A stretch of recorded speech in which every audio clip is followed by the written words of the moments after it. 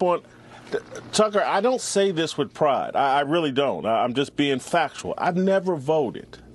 And so I'm not saying that with pride. I'm hardcore MAGA tonight. I will be voting. I am hardcore MAGA. I've never voted. I did, I observed Trump. I'm somewhat supportive of Trump, but they have made me MAGA.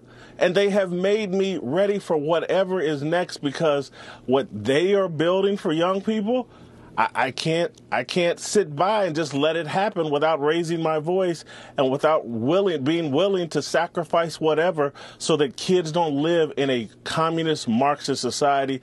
These people that think the government is going to take care of them don't understand history, that they've never studied history.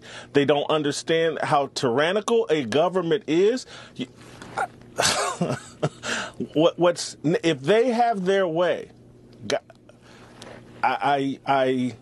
if they have their way, we're all catching hell except for the elites. And yes, I have a very good bank account and perhaps I'm an elite, but my heart is working class. My parents were factory workers. I came from nothing in this country. I'm black.